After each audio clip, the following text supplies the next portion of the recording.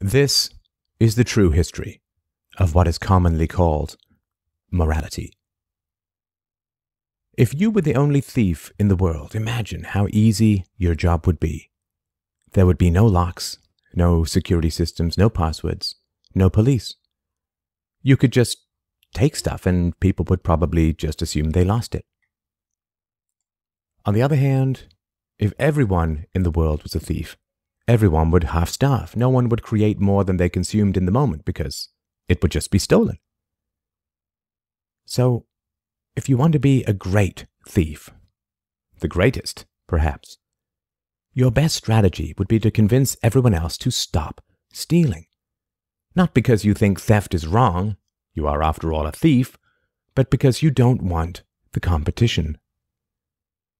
Thus, the most brilliant thieves invent property rights to make theft easier and more profitable. If everyone is a counterfeiter, money is worthless. If you want to be a great counterfeiter, the greatest perhaps, your first step is to convince everyone else that counterfeiting is immoral, wrong, evil, and must be punished. Then, you must convince everyone that your own counterfeiting is moral, good, virtuous, and must be rewarded. This is what George Orwell called doublethink. In order for us to accept such madness, the wheels of our minds must first be broken by indoctrination, by government, schools. Ethics, virtue, morality. These were not invented and inflicted from any desire to spread goodness, but rather to disarm and enslave others, to disarm and enslave you. The sequence is always the same. Invent a universal standard of good behavior, and then create an invisible exception for yourself and your friends by calling it something else. Thou shalt not steal. Okay, all right, theft is wrong. Thus, those in power have to call their theft taxation. Thou shalt not kill. Okay, all right, murder is wrong. Thus, those in power have to call their murders wars. No kidnapping. Okay, all right, kidnapping is wrong. Thus, those in power have to call their kidnappings incarceration. Violence is wrong. Okay, all right, using violence to get what you want is wrong. Thus, those in power have to call their violence spanking or laws.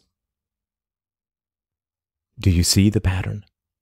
Create a universal moral rule and then create an exception for yourself and your friends. It's very easy to test this theory. Walk up to an average citizen and ask him if using violence to solve problems is good. He will say no.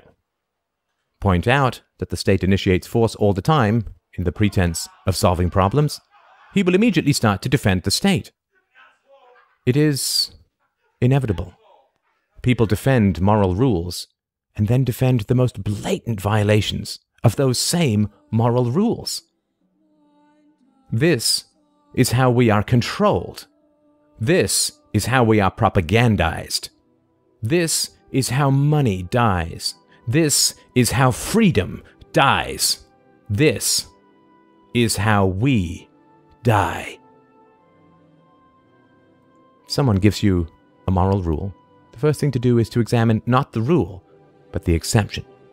Who is not bound by that rule? Who gets to do the exact opposite? It will always be those in power.